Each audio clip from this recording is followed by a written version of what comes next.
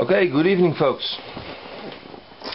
A while ago, a couple of months ago, maybe half a year ago, maybe a year ago, I don't remember when exactly, there was a guy and I promised him to make a subject about the biblical prophecies.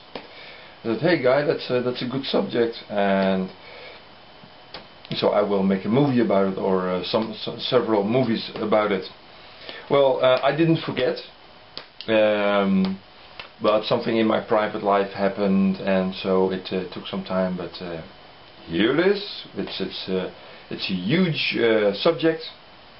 It's huge. I don't know how many movies I'm going to spend on it, but this is the first movie on it. And but finally I did my promise to talk about this subject, prophecies in the Bible, and that the prophecies that are being fulfilled, and which also proves the Bible right, again, next to many other things. So many of those people reasoned, well, he cannot bring anything, so he cannot defend the Bible and so on. Well, that's a big lie. That's not true. That's what they want, but it's not true.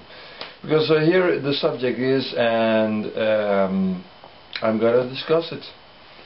Because I'm not afraid of it, and I know the Bible is right, also on the prophecies, etc., etc., etc. But it took me some time because of private matters. So. Okay, well, here it is. Let's get started. Okay. Well, the Bible is a very thick book. I mean, if you look at the Bible, and I got several Bibles here.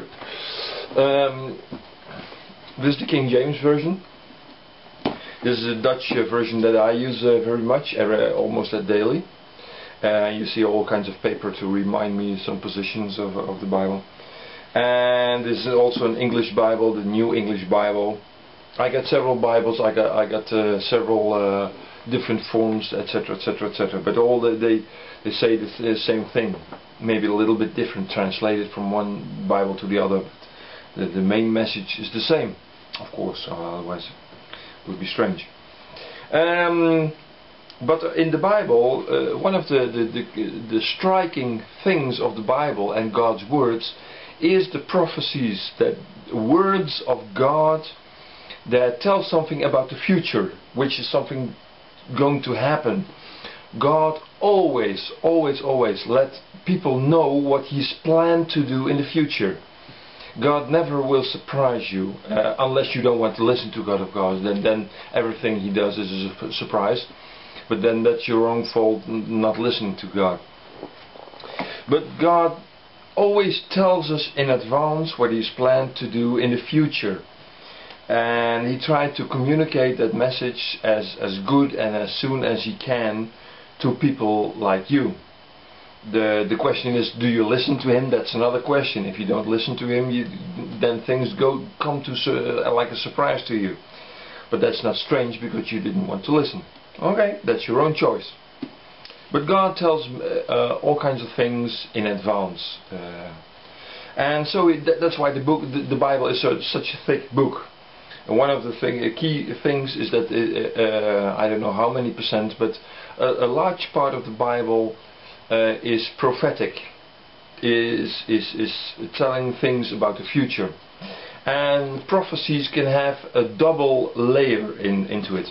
It's like some Bible teacher explained to me that you can see the Bible as looks like mountains, and if you stand on the top of one mountain and you look at it, then it can cover also, or you look over the first mountain, you can see also the prophecy for the next mountain, and so that it covers also not only this present happening, but also happening in the future.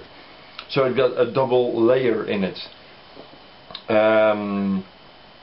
So prophecies can be for present, but also for future things to happen.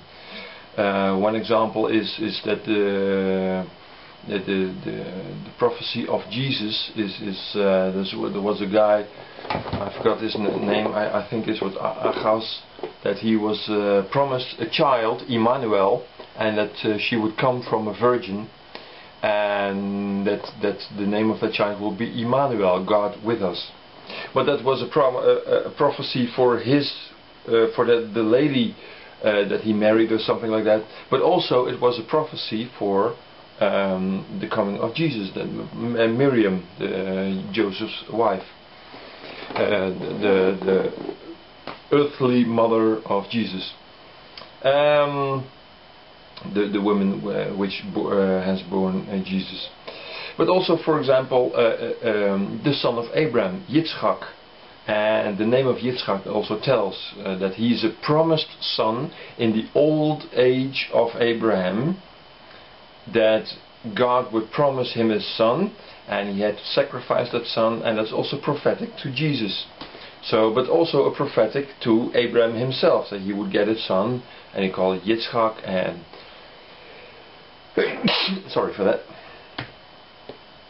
So there's a prophecy can have more layers and more meanings and coming to pass, coming to be factual in more than one way, or in more times, in more position in time.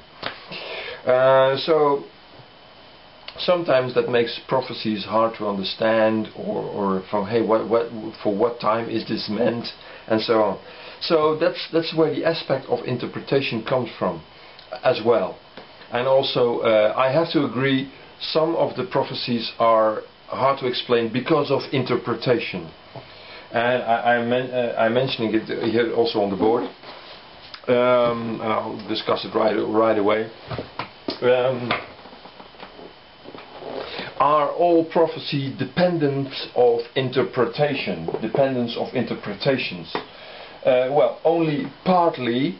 A part of the prophecies you can speculate for, okay, what should mean, what is this prophecy, is that for this or for that? That's only a small part of the prophecies. Yes, you can have different interpretations of it, but a large part of the prophecies are literally come to be, or will literally come to be in the future. So a literal a fulfillment in what it actually says, and of course I give you some examples, and that for those literal fulfillments is no room for interpretation left, because the prophecies are so very specific and so clear, and they also have come to be, to fulfillment, so literally like it is said it would come. So there is no room for interpretation. This is the prophecy, this is the fact, they match 100% without any doubt. So there are two ways of prophecies in that area. Yes, one is interpretable for a little bit more than one explanation, and but the other ones are very specific and very clear. I'll give you some examples. For example, that Israel, and that is in, I will go out of the picture, Isaiah 27 verse 6, that Israel would bring forth fruits and grow fruits that will spread out of the world. Well, we all know that it's literally in the Bible that Israel will have that. I can read it, I guess. Isaiah 27.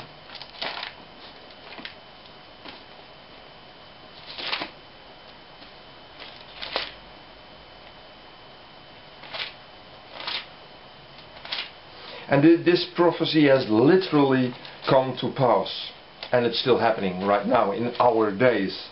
I mean, everybody knows the Jaffa oranges. 27 verse 6, isn't it?